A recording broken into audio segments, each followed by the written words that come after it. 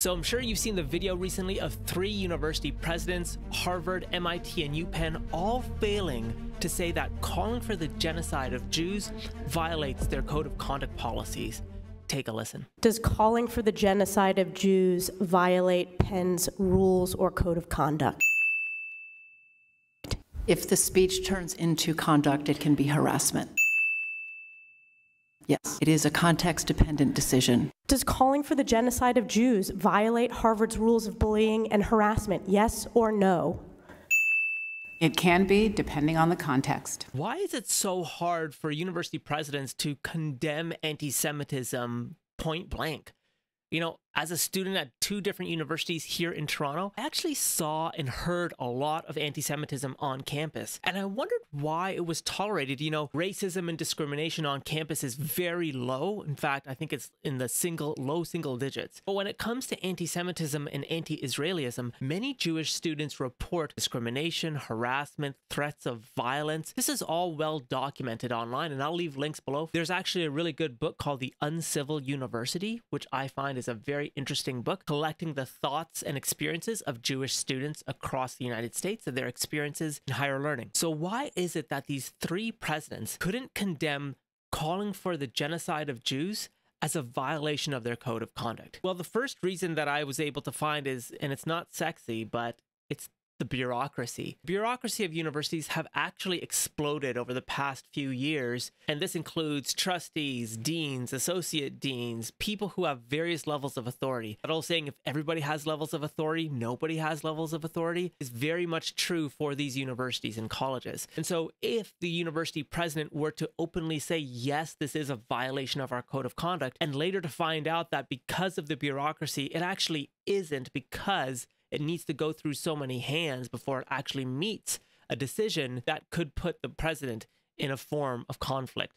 In fact, from 1985 to 2005, the number of professors grew about 50% nationwide, the administrators increased by 85%, and their attendant staff by 240%. And this also is perhaps why so many Jewish students say that they report discrimination, harassment, threats of violence, actual violence to school administrators, and nothing gets done, or a slap on the wrist happens. Again, I'll leave links below for this type of testimony from Jewish students. It lends itself directly to the bloated bureaucracies that a lot of these colleges and universities have. Again, everybody has authority, then nobody has authority. So the second reason is the protection of academic freedoms. So academic freedoms allows individuals to pursue all types of thought experiments from an academic lens.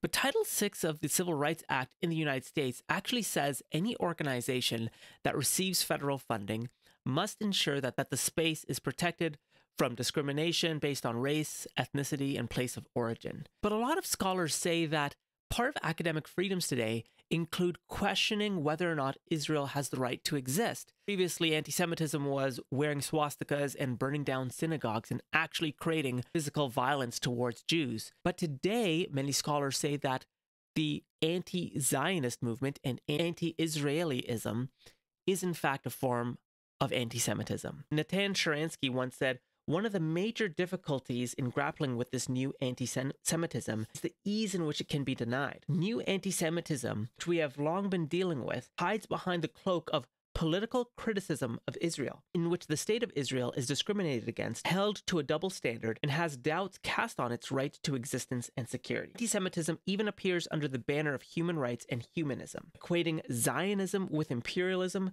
comparing Zionism with Nazism, and doubting the right of the Jewish people, unlike other peoples, to a nation state, cannot be considered political criticism or opposition to the occupation. So academic freedoms are being protected so students can question the right of Israel to exist and critique that.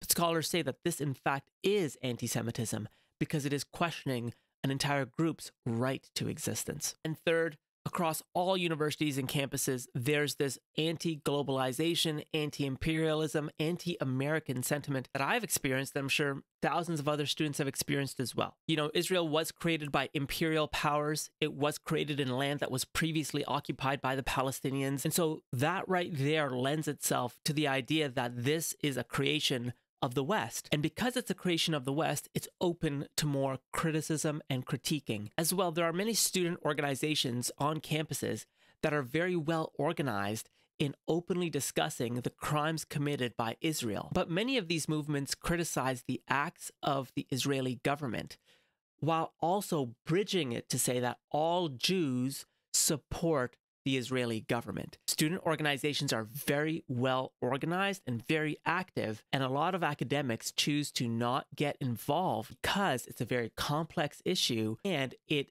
aligns with anti-imperialism, anti-globalization, and they want to carve out that space for students to explore these different thought experiments, but at the same time not acknowledging the real potential threat that Jewish students face on campus. So what can be done for moving forward? Unlike any other group, race, ethnicity, or culture on campus in North America, no other group faces levels of discrimination and harassment the way the Jewish community does. Stronger punishments are actually necessary for any type of anti-Semitism happening on campus. Much like other groups where we see spikes in violence against specific groups, given that reality, I think universities should actually draft codes of conduct that specifically call out anti-Semitism for what it is. And harsher penalties should be for students who engage in any type of anti-Semitism or anti-Israelism, calling for the destruction of the Jewish people, or somehow not detaching itself from the actions of the Israeli government and the Jewish people as a whole. I think that's a very important piece that universities need to build into their code of conduct, that you have every right to criticize any government, but you cannot then leap to say this one government represents this entire people. That's not right, because that foments and fosters an environment that is discriminatory and very harassing to Jewish students and people in general. Second, I think university presidents, Harvard, MIT, UPenn, and others, need to come out forcefully saying that they're making these changes and they're going to make sure that these are done immediately and expediently.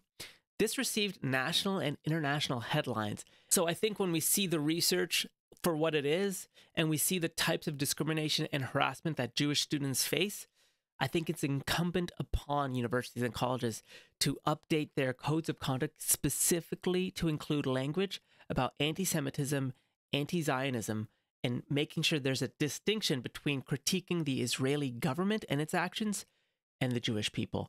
What do you think? Let me know in the comment section below, and let me know what you think about the university presidents and their testimony to Congress.